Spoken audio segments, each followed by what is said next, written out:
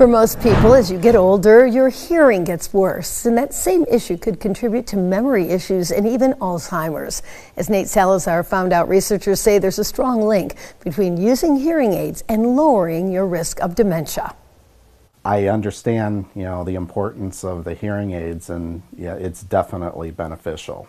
For Mark Mercica, checking his elderly clients' hearing aids has become commonplace. Every day we'd go in, make sure the batteries were working, making sure that the hearing aids were put in correctly and were operating. According to a new study of nearly 1,000 people, that attention to detail may have big impacts on their health. Data suggests hearing aids may slow the decline of cognitive diseases like Alzheimer's. Participants of the study, who were provided with regular hearing care, saw improvement. These individuals, it actually over 3 years, cut their risk by almost 50%.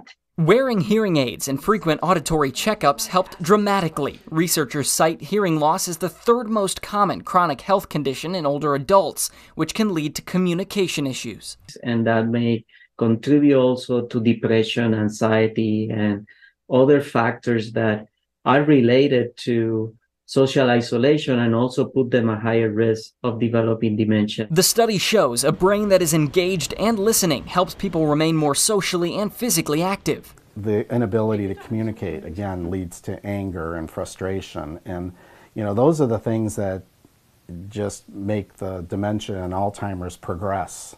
Experts say hearing assistance can even help individuals who already have symptoms and may help reduce the progression of the disease. Here for you in Lansing, Nate Salazar, 6 News.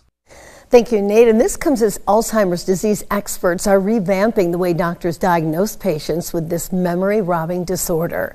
In fact, under the proposed guidelines, a rating scale will assess disease progression similar to the different stages used in cancer diagnosis.